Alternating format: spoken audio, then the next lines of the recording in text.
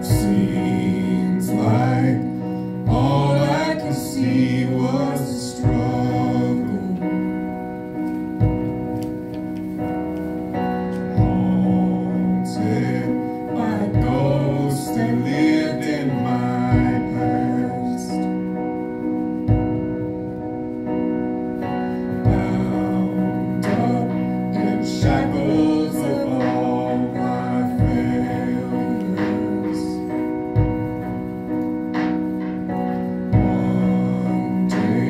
How long is this gonna last? Then you look at this prisoner and say to me, son, stop fighting a fight, it's already been won. I am redeemed. You set me so I'll shake off these heavy chains, wipe away every stain. I'm not who I used to be. I am redeemed.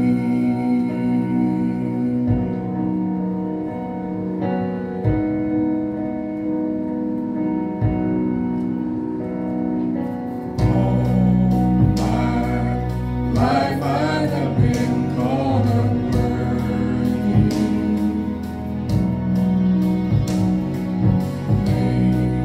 My voice of my shame and regret. But when I hear you whisper, child, lift up your head, I remember, oh God, you're not done with me yet. I am redeemed. You set me free. So I'll shake off these heavy chains, wipe away every stain. For I'm not who I used to be. I don't have to be the old man inside of me. His day is long dead and gone. I've got a new name, a new life, I'm not the same, and a hope that will carry me home. I am redeemed. You set me free. So I'll shake off these heavy chains, wipe away every stain. No, I'm not who I used to be. I am redeemed. You set me free. So I'll shake off these heavy chains, wipe away every stain. I'm not who I used to be. Oh God, I'm not who I used to be. Jesus, I'm not who I used to be.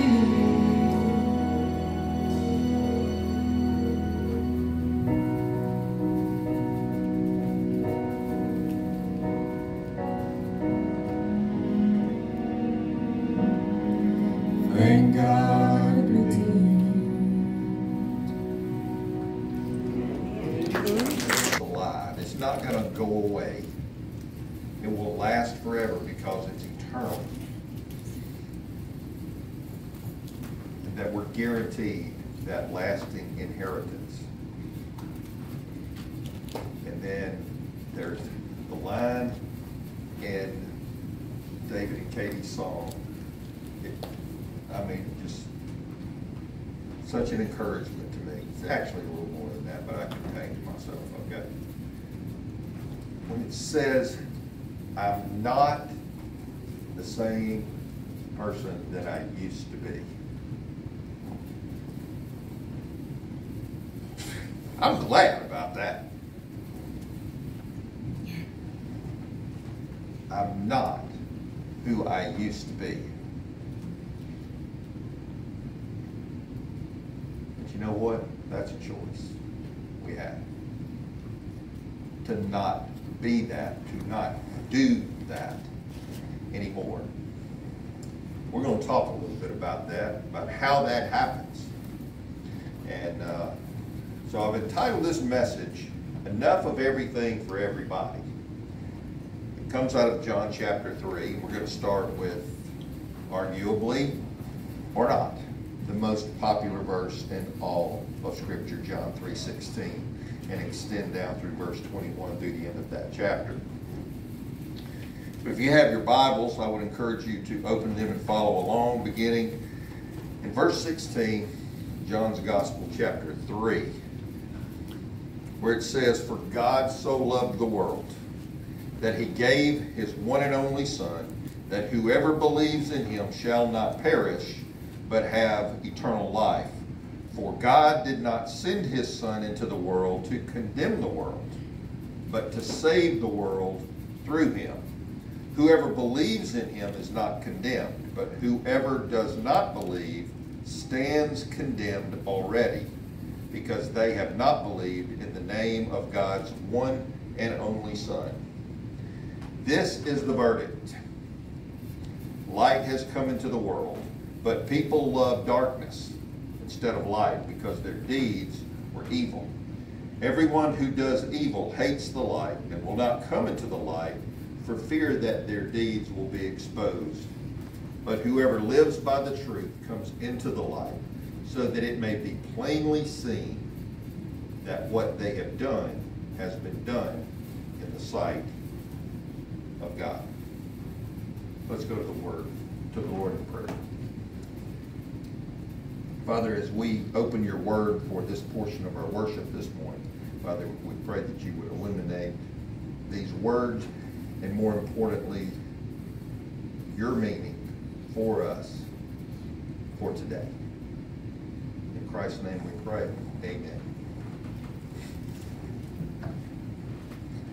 Have you ever been invited to an event that promised, okay,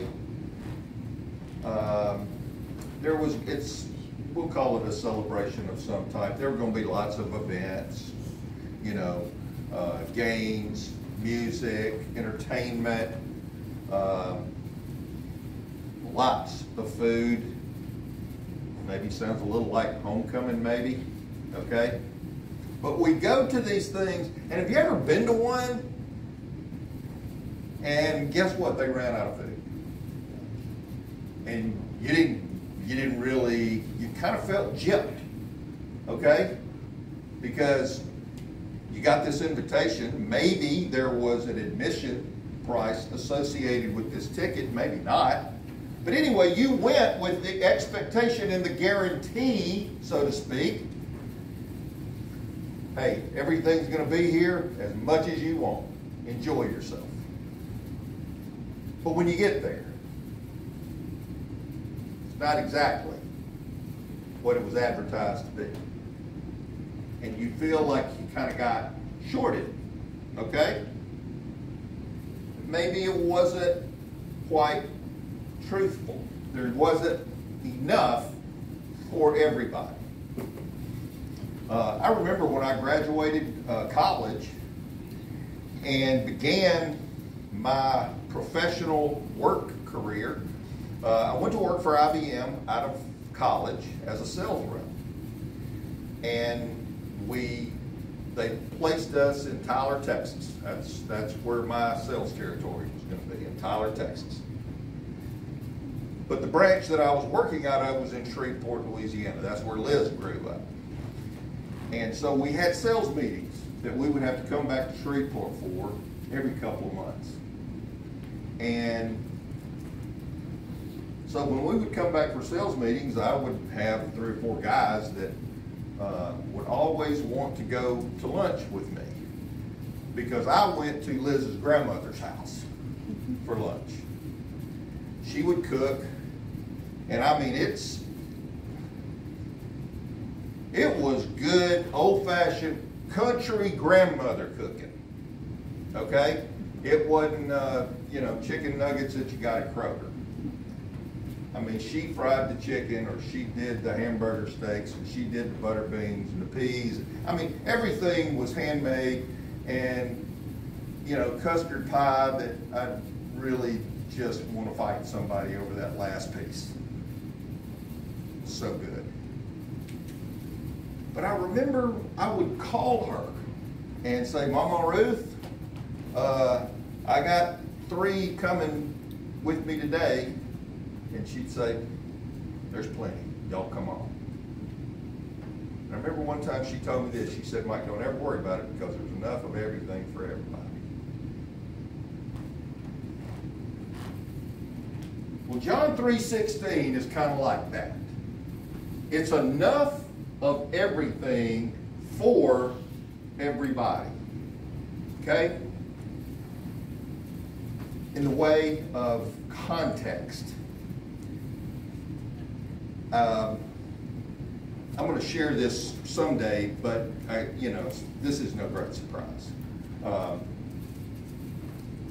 I kind of did my own little survey a few years ago of top 10 Bible verses.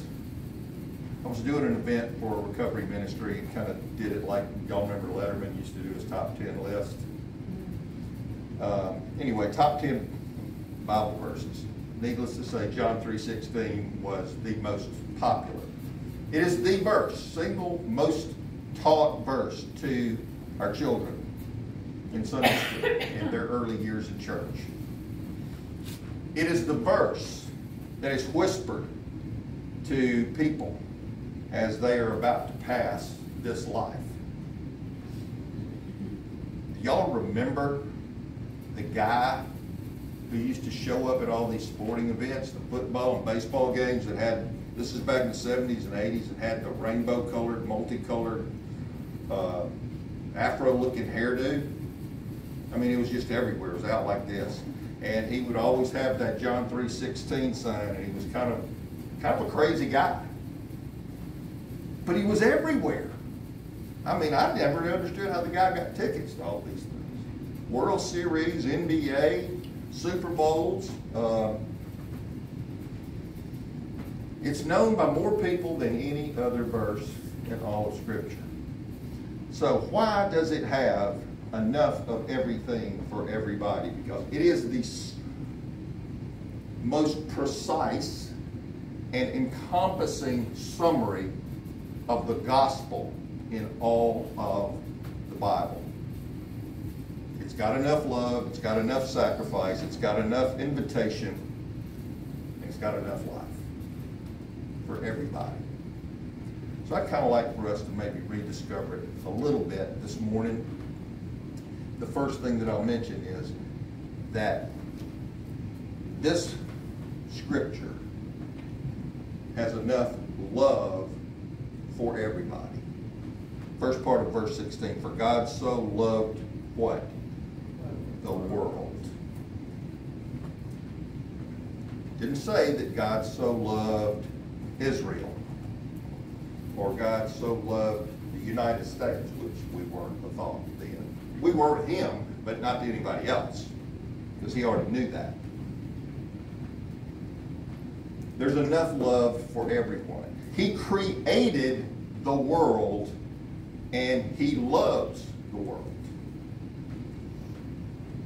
Now the world right here, the reason that this was a little bit unique when this was penned is because it's a bit of a departure from the Old Testament message, which was primarily to whom?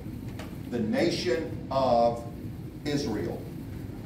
When this verse says, for God so loved the world, it opens up the message of the cross, the gospel, to those outside the Jewish faith outside the, quote, nation of Israel, to the Gentiles, and ultimately to the uttermost ends of the earth, as we read in Acts chapter 1. What if he didn't love the world? I read a book many years ago by a guy named D. James Kennedy, who was the author of Evangelism Explosion out of Coral Ridge Presbyterian Church in Fort Lauderdale, Florida. Great, great writer. Wrote another book, which I can tell you, if you want to pick up a really good book to read, and it gets kind of deep, but there's a book called Why I Believe. He wrote that book. And it talks about why I believe in heaven, why I believe in hell, why I believe in the virgin birth, why I believe in the resurrection. There's so many topics. But he wrote a book entitled, What If Jesus Had Never Been Born? Hard book to read, just being honest with you. Good book, but a hard book to read. What if he hadn't loved the world? It would be, we'd have no hope.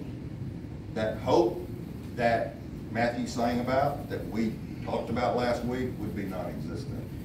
Ephesians chapter 2, verse 12 says, remember that at the time you were separate from Christ, you were without hope and without God in the world. But now in Christ Jesus, you who were very once far away have been brought near. Why is that? Because he has drawn us to himself. And why does he do that? Because he loves us. No matter what we've done, he loves us. Remember the thief on the cross? No matter what we've done. That guy done really very little good. I mean, he's about to die. No matter what we've done. He loves us.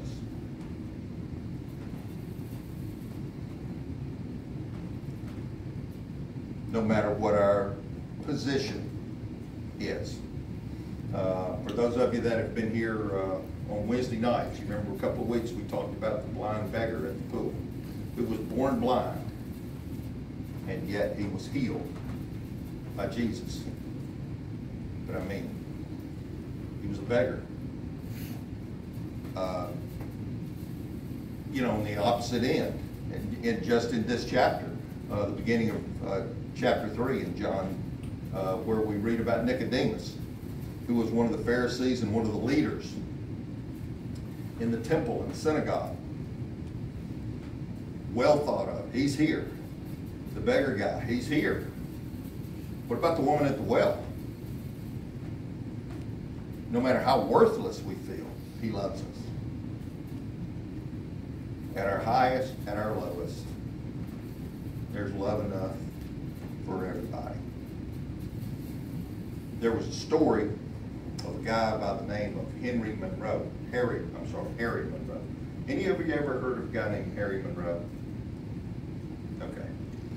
Harry Monroe lived in Chicago back in the late 1800s. And one night, he had, his lifestyle was such that he was drunk pretty often, okay? And he is walking past this Pacific Garden Mission there in Chicago. And a guy goes out, sees him, and Harry Monroe was actually contemplating walking out into Lake Michigan and taking his own life. And a man saw him and brought him inside and got him a place to sleep and something to eat. And later, the next day, he was shared the gospel. Someone shared the gospel with him. And he accepted Christ. The verse that they used, John 3:16. Harry Monroe not only became active at that Pacific Garden mission, he later became the president and superintendent of that very mission. And he stood at a place and preached the gospel where he lay one night in a drunken stupor. And when he passed away, they said the line to pay their respects was around 2 blocks to get by and pay their respects to this man, Harry Monroe, because of what he had meant to that city, to that community. And there was a guy named Thomas Campbell that raised this question. He said, what made the difference between the man that walked into the mission and the man who walked into heaven? He said the world would not have missed the penniless derelict if he had jumped into the lake, but God saw great value in him. That's what he sees in all of us. There's love enough for everybody, because for God so loved the world. Nothing is excluded there. Okay? Second thing, there's sacrifice enough for everybody. That he gave his only begotten Son. Okay? He gave his only Son. God's love, the first thing that's mentioned was his motivation for the sacrifice of his Son. Was it enough? Oh yeah. Because there's enough of everything there for everybody. Sufficient sacrifice. Y'all will find out over time that I do love Isaiah chapter 53, the chapter that describes the suffering servant, the life of Christ as he is about to go and be crucified, the prophecy surrounding that. Isaiah 53, 5 and 6 says this, but he was pierced for our transgressions. He was crushed for our iniquities. The punishment that brought us peace was upon him. And by his wounds we are healed. We all like sheep have gone astray. Each of us has turned to his own way, and the Lord hath laid on him the iniquity or the sin of us all. There's sacrifice enough so that we don't have to. There's a painting entitled The Chess Player. Some of you may have heard of this. It's a picture of 2 people playing chess. One is Satan. The other is a young man, and Satan is sitting there on one side of the chessboard, and he's looking smug and arrogant, like, and the name of the painting was Checkmate. The young man on the other side of the table has this look of despair and hopelessness on his face. And he's just staring intently at this chessboard. Very famous painting. In fact, it was purchased by a guy named F.W. Boreham, who was one of the great preachers in the 1900s and early 2000s in Australia. F.W. Boreham, what a great, I've got a couple of great stories about him. Anyway, he saw this painting and he wanted to buy it. But there was a guy who was a grandmaster chess champion, and he came to see that painting. And the story goes that he looked at that painting so long, staring at the painting and where the pieces were that were still on the board. And that he called the curator of that museum, which was in Paris, and he said, bring me a chessboard and pieces. And he set up a chessboard right there where that painting was on the wall. And to those that were watching, they had kind of gotten really kind of, confused, but kind of captured into what was going on. He said, I'd like to take that young man's place. True story. And it says that this chess champion, this grandmaster, took the chair and that chessboard that had been placed in front of him with the pieces exactly where they were in the painting. And he took one move. He made one move. And he says, Satan, checkmate. There was one move left. So whoever painted the painting obviously was not a chess champion, because there was one out. Folks, there was one out for us. And that's what Jesus did. God sent him as our sacrifice. And it's the one move that said, Satan, checkmate. It's done. There's love enough. There's sacrifice enough. There's invitation enough. For God so loved the world that he gave his only begotten Son, that whosoever believes in him. You like invitations? You know, it kind of usually makes you think that, you know, somebody thought of me to send me an invitation for something. I know it's a little different these days with, you know, social media, that kind of thing. Things operate a little differently than they used to. But there's a word in there that says, whosoever. Very unique word. Whosoever. It's a general enough term that it refers to everyone. And yet it's particular enough to mean anyone. Okay? Whosoever. Does that limit it to anybody? No. Whosoever. Am I a who? I am a who.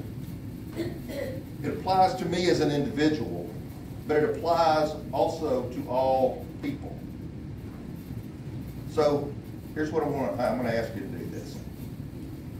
We're going to recite this verse. But where it comes and says, for God so loved instead of the world, I want you to say your name. For God so loved Mike. Okay, you ready? Okay, this is not hard. We're not going to be giving out grades, okay? For God so loved Mike. Wow. Did you hear all those different names? For God so loved Mike, that he gave his only begotten Son, that whosoever, all-encompassing yet narrow enough for me, should not perish, but have everlasting life. That ties directly, well, number one, it ties into verse 17, which you'll see in a minute. But it also ties back to what we talked about last week. The living hope, the lasting inheritance in 1 Peter chapter 1. There's invitation enough for everyone there. And then finally, there's life enough. Should not perish, but have everlasting life. Would you rather have temporary life or everlasting life? Rhetorical question, okay? We do have a temporary existence as humans, but we have life and hope beyond this life. Okay? Our natural lifespan, 70-something to 80-something years. I don't remember exactly what the statistics say now. Psalm 90, verses 10 and 12 say this: the length of our days is 70 years, or 80 if we have the strength. Yet their span is but trouble and sorrow, for they quickly pass and fly away. Teach us to number our days right, that we may gain a heart of wisdom. Our humanness always has been and always will be temporary.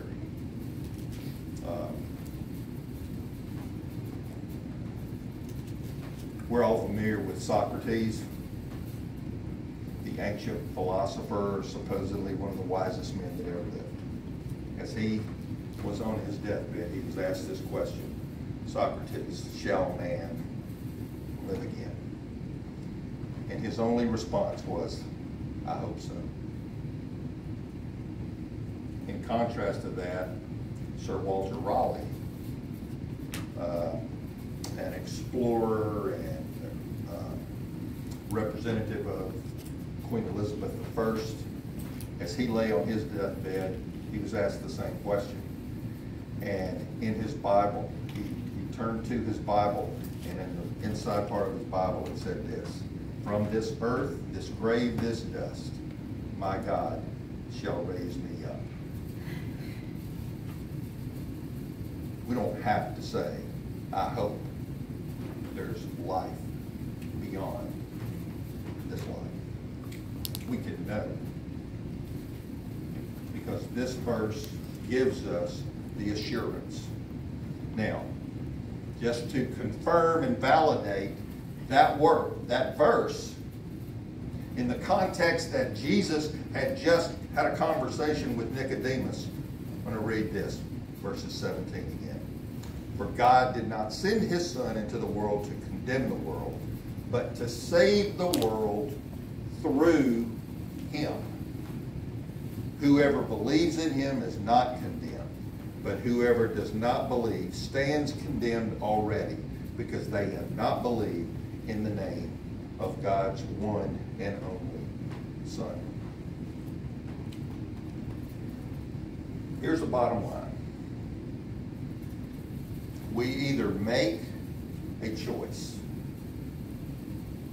okay, that we are going to accept God's gift of grace through faith as the only way we will ever be made acceptable in God's eyes. We make that choice, and we make it knowing that that's what we're doing. Okay? The reason I emphasize that in that way is simply because of this. For people that don't make a choice, they made a choice. Right? There is no neutral ground. Not possible.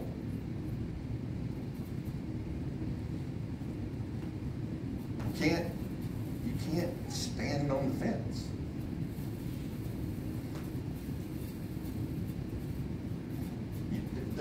There's a line, okay? And one side we're saved.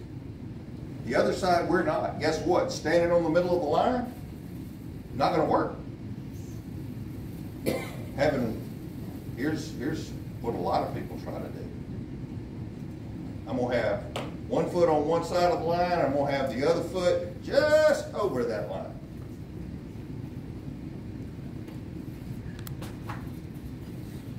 Yeah.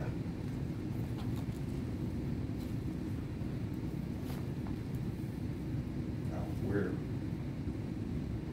it's all or nothing. I've shared with y'all before the 51-49 principle that I like. I've done 51% good things in my life, and 49 not so good. 51 is ahead, so I'm good to go. No, we're not. We're not good to go. Why is it so important for us to talk about the gospel? Because we are talking about the very power that God has provided for us to be saved beyond this life, and know that we will spend eternity in heaven, which we talked about 3 weeks ago, that he is in fact coming again. It is a truth. We can depend on it. But how many people know when that's coming? You remember that? Nobody. Nobody knows.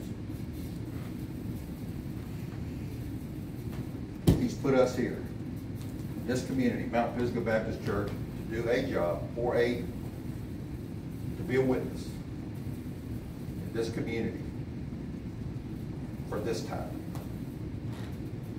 let's be faithful to fulfill that. And there's nothing more important. No more important question ever to settle than what have you done with Jesus? Because he is enough of everything for everybody. Would you bow your head? Father, as we submit our petitions to you this morning, our focus, our attention on maybe your signature verse in all of Scripture,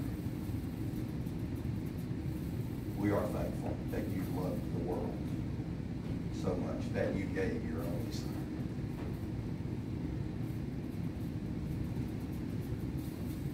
And that is available.